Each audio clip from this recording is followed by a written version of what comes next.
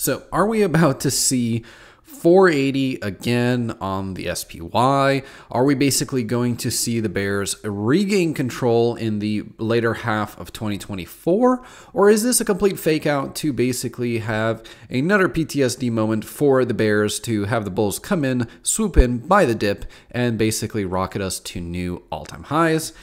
Good morning or evening, ladies and gentlemen, depending on when you're watching this. We're going to be talking about that today. We're going to be talking about the levels that the S&P broke, kind of some of the characteristics I'm seeing out there, and why I'm not going all full bear mode looking at this, but I am cautiously being optimistic about the market with the assumption that I may be completely wrong, because it's a very, very interesting time and complex time in the market. So make sure you guys have bell notifications on, and if you wouldn't mind, have the subscribe button enabled, because, well, instead of mashing buttons and possibly blowing your account up, you can smash the subscribe button and get the levels you need in order to know where we're going to be going and what's going to be happening. We did a weekend deep dive every single week, so you guys can check that out. It'll be pinned in the end of this video or down in the description below. So make sure you guys check it out. And if you would not mind, hitting the like button really helps out the channel, lets YouTube know that you like this, and pushes it out to more people so they can also be informed and have a different set of opinion. You know,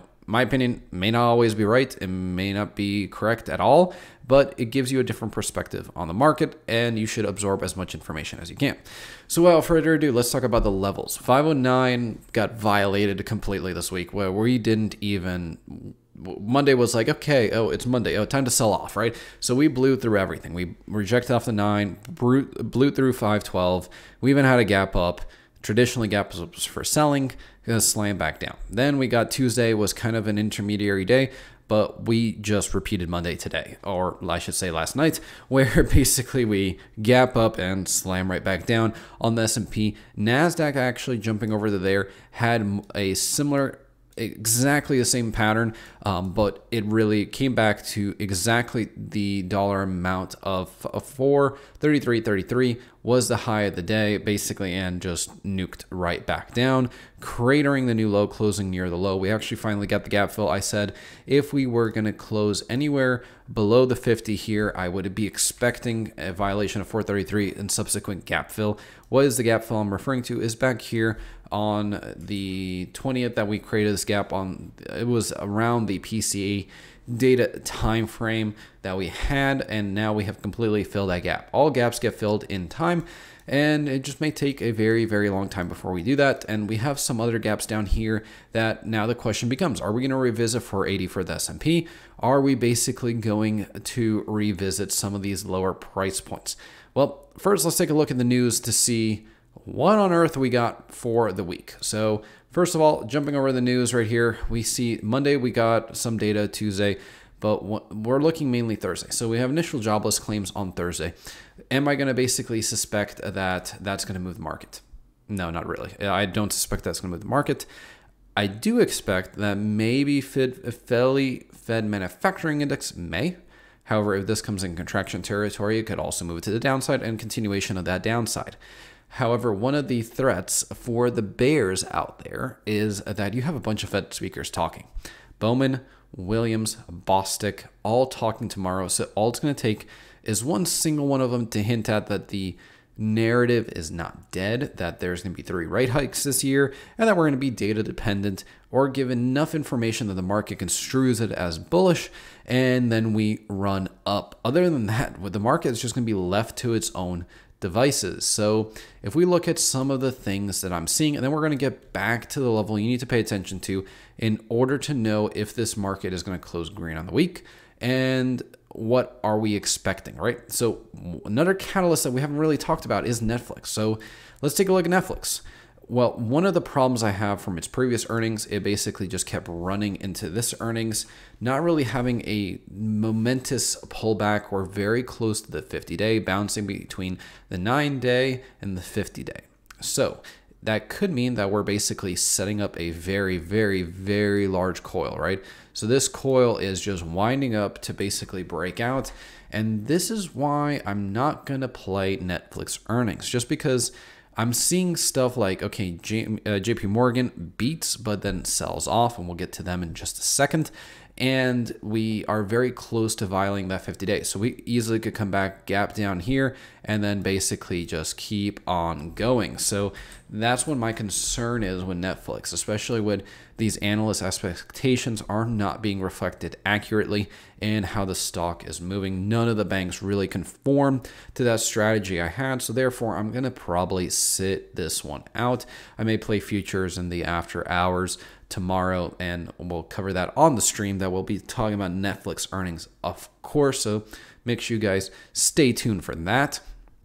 But looking at Netflix, I'm like, I just don't have the confidence to play that. Now, what could be the upside targets, right? So let's just look at a monthly view. Netflix's all-time high is sitting around the $700 mark. So that is within approximately from the all-time high, 14%, very easily could hit it if we coil up to the upside. And if the options chains are maybe priced enough, I may take a stab at it to the upside, especially with all the analysts expecting an upside break. So again, Netflix could, depending on how the market sentiment is. So if we're selling off, I probably won't play the bullish side for Netflix. I may take a stab at the bear side. However, that will be going against the strategy. So I'm only going to be looking at the bullish side for Netflix with a good market reaction tomorrow. So going back to what I want to see from the market, right? And what you want to see from the market to know that we are basically going to be heading possibly back up higher. Well, first of all, we need to not make a new low. So we cannot print below the low of the candle today at 499.12. So we did violate the 500 magical number. However, again, this is why you have to pay attention to SPX, not Y.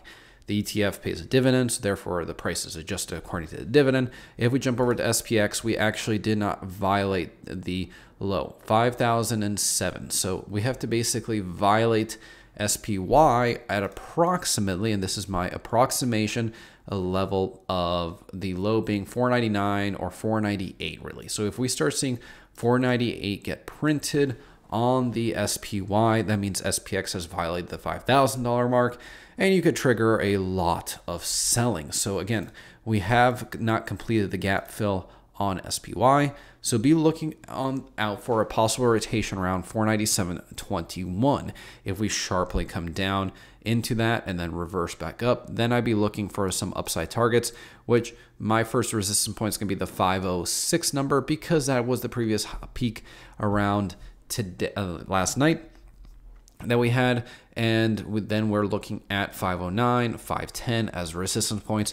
Or do we just get Netflix catalyzing us right back smack above the 50, and then just us continuing up higher, completely nullifying the failed breakdown at that point and just heading higher? Netflix has the potential to send us right back up above the moving averages. Approximately that will be just looking from the close, or let's say we close midway on this candle, back above and gapping, that'd be easily a 2% day. So there's definitely a more catalyzed bullish reaction possible. But if we're closing below 497 tomorrow, then I'm basically be, hey, I'm not playing this bullish. If I miss it, I miss it, right?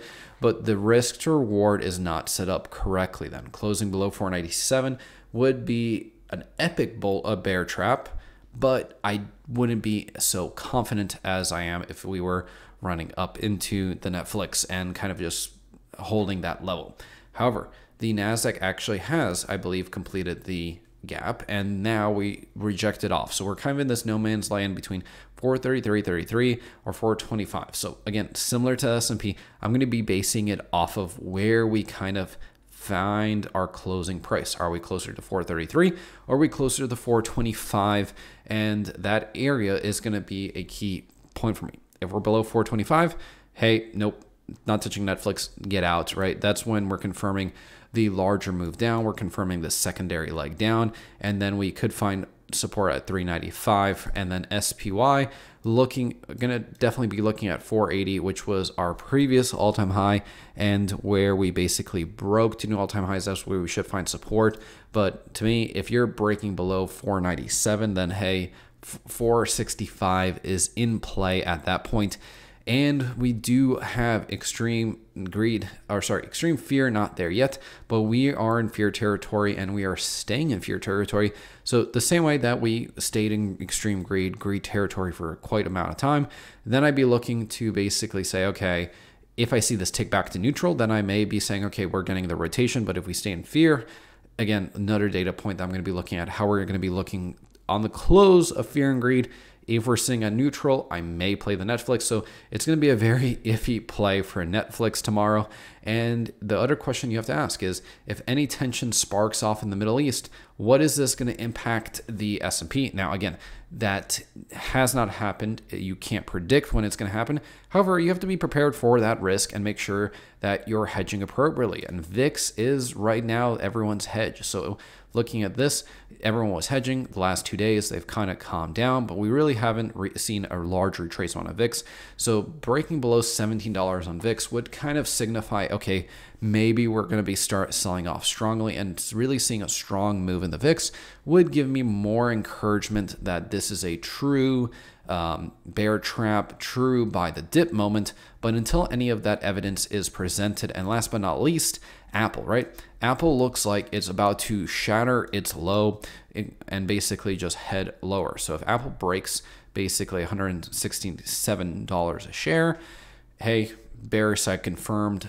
Any of these subsequent triggers that I mentioned, that would be something I'd be keeping an eye on, and I will keep you guys updated on this in the stream. We're going to be definitely talking about this, and I will keep you guys updated in the weekend deep dive along with the next video that I do later this week. So thank you all so much for watching, and I hope you have a wonderful day.